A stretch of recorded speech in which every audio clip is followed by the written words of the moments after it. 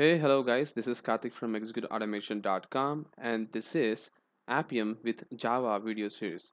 So, this is yet another playlist in Execute Automation channel to talk exclusively about Appium. We have already discussed about understanding Appium video series in our Execute Automation channel, which talks about the theory of Appium by explaining how Appium works internally and what Appium is and how to install Appium in Windows iOS operating systems.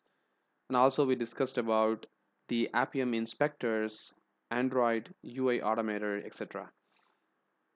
So that's going to be a foundation playlist for all the videos series which we are going to discuss in Appium, like Appium with Java, Appium with C Sharp, Appium in iOS, etc.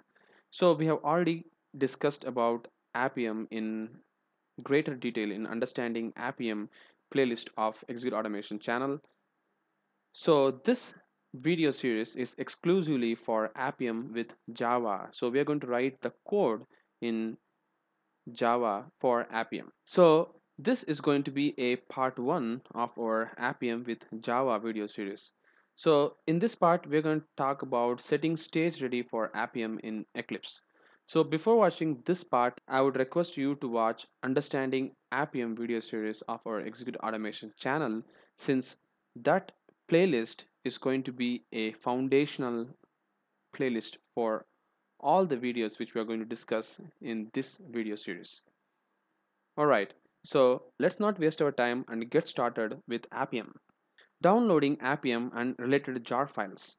So before actually downloading and installing the Appium, we already discussed in part 5 of Understanding Appium video series playlist, we need to download the following jar files to start writing the code in Eclipse.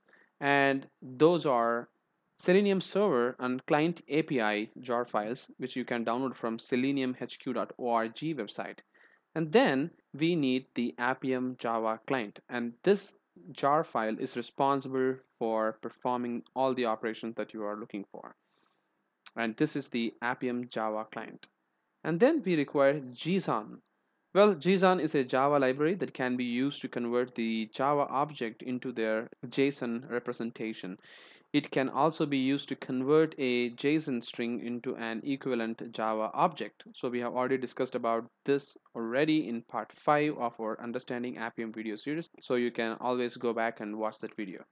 And then finally, we require testng to be installed in our Eclipse as well, because all the tests we're going to write are going to run in testng project, right? Again, understanding testng and what testng is and how to work with testng, we have exclusive video series on Selenium Automation Framework Design and Development playlist of Execute Automation channel. So you can always go back and look at understanding testng in greater detail in that video series.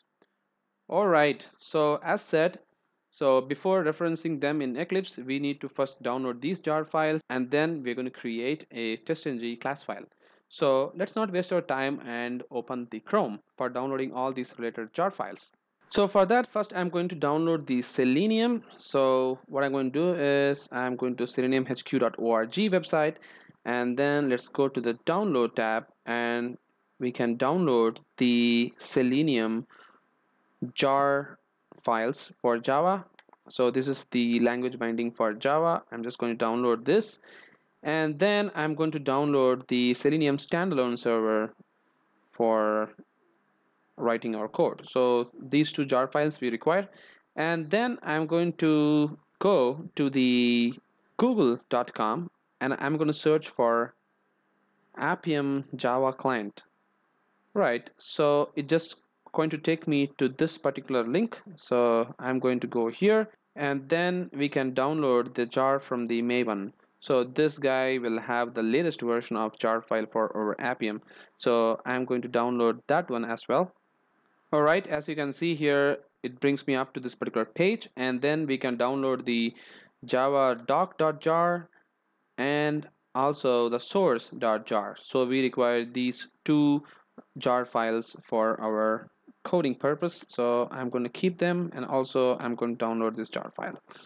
All right, so I'm going to download all these three stuffs. And then we finally need the JSON jar file. So I'm going to search for this JSON jar, and I'm going to go here, and then I'm going to download this JSON 2.3.1, the latest version of the JSON jar file, and I'm going to download this as well.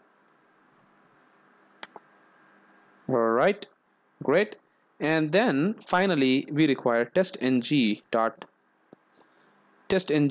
jar file. Again, testng is something which you can install as a plugin in our Eclipse. So for that, you can just copy this URL and paste that in your install softwares of Eclipse, and then you can download this jar file as well. So I'm going to open the Eclipse right now. All right, so this is my Eclipse, and then I'm just going to open that. In the meantime, I will create a folder in my computer, and I'm going to call this as libs. So here I'm going to hold all my jar files whichever I have downloaded right now. So I'm going to copy paste all the downloaded jar files. All right, I've just copied all the downloaded jar files in this particular libs folder, and then I'm going to reference all of them into my Eclipse. So the next thing I'm going to do is to install the testng. For that, just go to help and go to install new softwares option, and then here you can just copy paste the URL which is right in here. So just copy this URL and paste it right here. So this will bring you up the testng option. So you can just select this and hit next.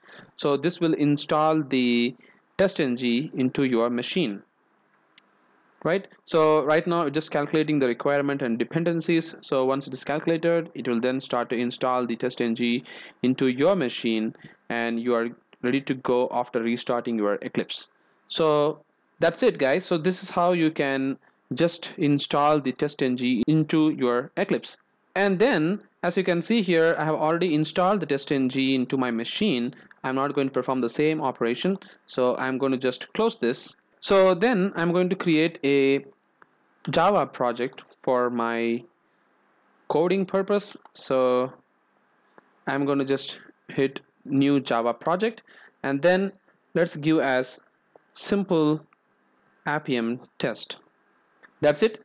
Hit next, and then here for the jar files, I'm going to click the libraries tab, and then I'm going to hit the add external jars, and also I'm going to look for my libs folder, and then I can add all of them, but let's add one by one. So I'm going to add the Selenium server, the Java client, the JSON